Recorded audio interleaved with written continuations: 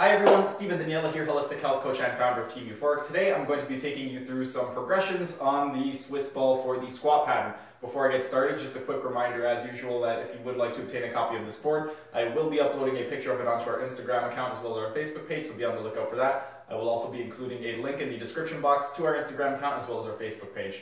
Now let's get started with the actual progressions. The first in the 12 progressions is going to be the prone jackknife with the Swiss ball support under the chest.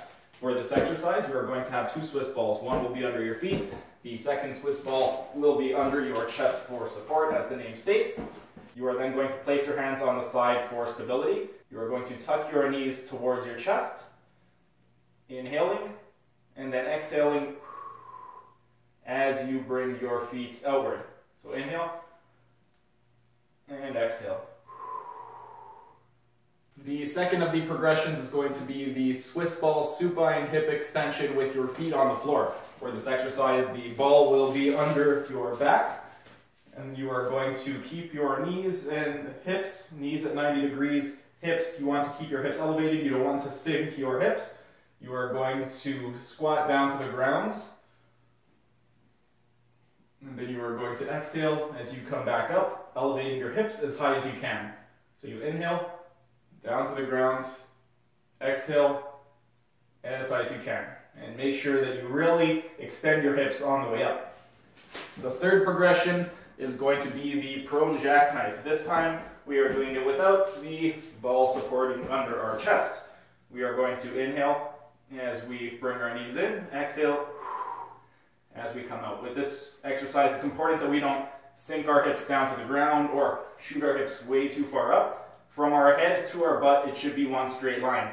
Also, when you bring your knees in, you don't want to start rounding out your back. If you round out your back, you went too far. Make sure that you keep that natural curve in your spine. The fourth progression is going to be the Swiss ball wall squat. For this exercise, you're going to place the Swiss ball around your mid-back. You are going to inhale as you squat down as low as you can, and then exhale as you come all the way up. So you're inhaling, squat as low as you can, exhale, come all the way up. The fifth progression is going to be a single leg supine Swiss ball hip extension. For this exercise, just like the supine hip extension, the ball is under our back. Only difference is this time we are doing it with a single leg. We're going to lift one leg up off the ground. You are going to squat down, and then you are going to come up, making sure that your hips are fully extended. You don't want to sink your hips down into the ground. So you are lifting your leg up, making sure that hip is nice and elevated, and then you are going to inhale as you come down, exhale as you extend the hip. If that exercise is a little bit too difficult, you can also grab a dowel rod or broom handle on either side and use it for extra support. Once you feel comfortable, you can remove the dowel rods and do it without any support at all. The sixth progression is going to be a single leg Swiss ball wall squat. Just like the wall squat, the ball is behind our mid-back. We are going to lift one leg up off the ground. You are going to inhale as you come down to the ground, exhale as you come up. So you're inhaling, going as low as you can, exhaling as you come up. The seventh progression is going to be a kneeling squat on a Swiss ball. For this exercise, we are going to go with our hands and knees. So we are going to be in a 4-point position. Slowly start to roll your hands, that way you can get higher up into a squat. Once you are into a tall kneeling position, you may then begin the exercise. You're going to inhale, come down as low as you can, exhale, inhale, go as low as you can, exhale. Our eighth progression is going to be a static deep squat on a Swiss ball. For this exercise, we are going to again get into 4-point position. We are then going to bring our foot onto the ball, keeping our hands between our feet and our elbows between our knees. We are then going to quickly bring our second foot up onto the ball. When you feel comfortable, remove your hands, and you are going to hold this position. This will take us into our 9th position, which is standing on a Swiss ball. Once we are able to stand on a Swiss ball, we are going to do this for up to 1 minute.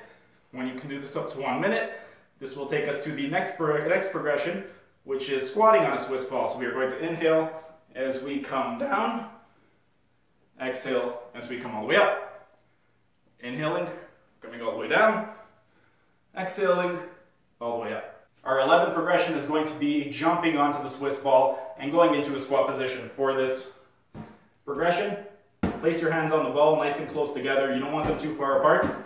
You are going to take a nice deep breath in, and you want to land both feet at the same time on the ball. So you're going to inhale, jump, squat, inhaling as you go all the way down. Get your butt as low to the ground as possible, exhaling as you come up. If you are at an advanced enough level to perform the final progression, the 12th progression is going to be a pistol squat on a Swiss ball. A pistol squat is standing with one leg, squatting down to the ground, and then coming all the way back up. If you're not at that level yet, you can use something to hold on to while you're on the Swiss ball. Come all the way down, back up, and perform that until you are able to perform it on the Swiss ball without holding on to anything. Thank you for taking the time to watch this video. If you like what you saw today, please like, share, and subscribe to the channel for more great content. And next week, I will be taking you through some Swiss ball progressions for the bend pattern. Thanks, and I will see you again next time.